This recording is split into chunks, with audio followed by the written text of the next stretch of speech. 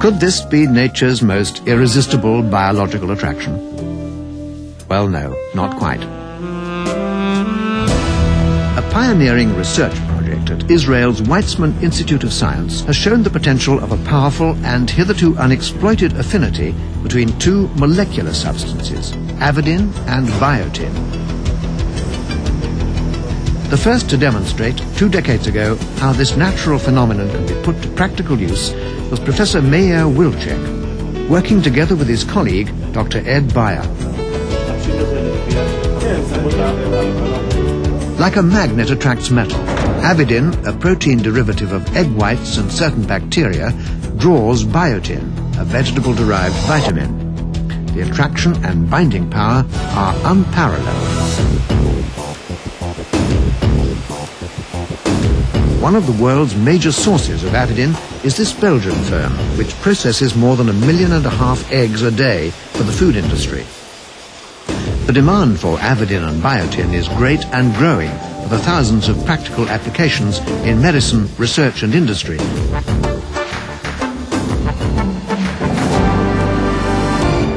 In the United States, this chemical company is one of several large suppliers of probes containing the avidin-biotin complex to what has already become a $250 million a year market in areas ranging from pollution control and blood clotting to diagnosis of genetic diseases, AIDS, and various kinds of cancer.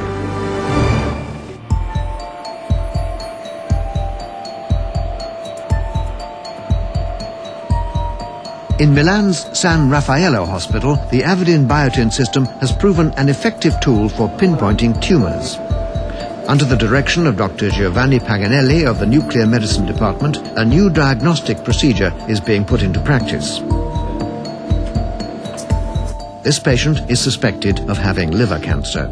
She is receiving an injection of biotin. The biotin is attached to an antibody that has been genetically engineered to home in and bind to the receptors on the surface of her tumor cells.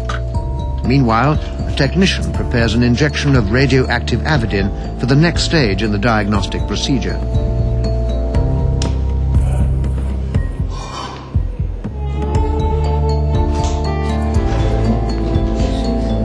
Several hours later, Dr. Paganelli administers the dose of radioactive avidin, which can easily be detected inside the body.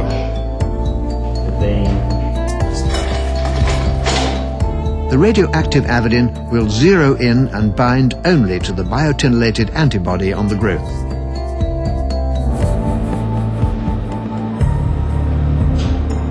A gamma camera scans the affected areas without any discomfort to the patient.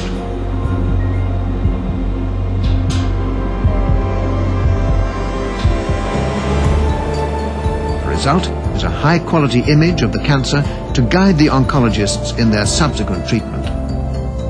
Whereas standard procedures for visualizing tumors may produce inconclusive data, the avidin-biotin system provides accurate localization and a clearly defined picture. In the next stage, researchers in Italy and the United States are attaching cancer-fighting drugs to the target-seeking biotin to create a more efficient and effective therapy with potentially fewer side effects. Here at Yale University's School of Medicine in the United States, scientists are applying the tenacious avidin-biotin complex to the Human Genome Project, a massive international research effort to map the entire human genetic storehouse.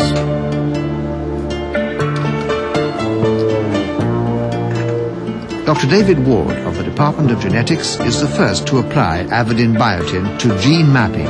His team uses fluorescently labeled avidin to attach to the biotin already on the DNA. In this way, they've been able to localize the specific gene sites on the chromosome responsible for several genetic diseases and certain lung and breast cancers. The avidin-biotin technology has played a major part in what we've done for the past decade and has relied heavily on the pioneering work that was done by Meir Wilchek at the Weizmann Institute, and it was basically his observations of modification of biotin and attaching it to proteins that led us to do similar things, to follow his footsteps and label DNA. And we have spent virtually the last 10 or 12 years using the avidin biotin system for gene mapping, for isolating a variety of specific protein complexes. It's played a major role in what we do. The potential for the avidin biotin system, first applied by Professor Meir Wilchek and his Weizmann team, today seems unlimited. And the time is fast approaching when this welcome gift of nature will be widely used, not only to diagnose the afflictions of mankind, but also to cure them.